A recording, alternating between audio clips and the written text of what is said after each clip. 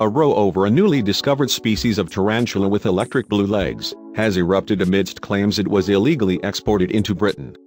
The creature, native to Sarawak in Malaysia, has been called the most beautiful spider ever discovered. It was described for the first time in the latest edition of the Journal of the British Tarantula Society, by arachnologists Ray Gabriel and Daniela Sherwood. Malaysian naturalists, however, claim that they first photographed the spider in the wild and that the specimens were illegally removed from their habitat. Kian Lee, a wildlife photographer, says he was part of the team that captured images of the unusual spider first. Mr. Lee posted the image on his website, which he assumes were later picked up by collectors who were hunting for the creature. Experts in Britain say they have no reason to doubt that the proper procedures were followed. Peter Kirk, chairman of the British Tarantula Society, told Mail Online that he supports Mr. Lee's claim that he was in fact the one who originally found the blue-legged tarantula. However, Mr. Kirk said that the society received 2 dead spiders, one male and one female, from the collectors in good faith. He added that the society was told they were legally collected with all appropriate paperwork needed.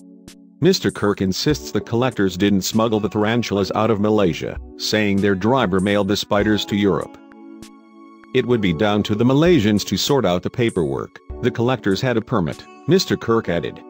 We published it from the authors without any reason to believe that the spiders were illegally obtained, he said. How easy is it to identify someone selling something illegally?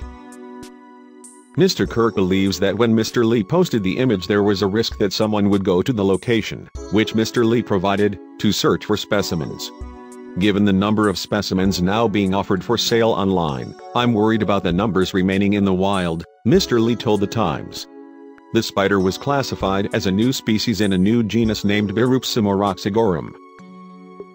Its name stems from Biru, the Malay word for blue, and incorporates names of the researchers' children, Simon, Roxanne, and Igor, of the 3 collectors Christoph Jukniec, Emil Pyron, and Jakub Skaronek, who provided the specimens.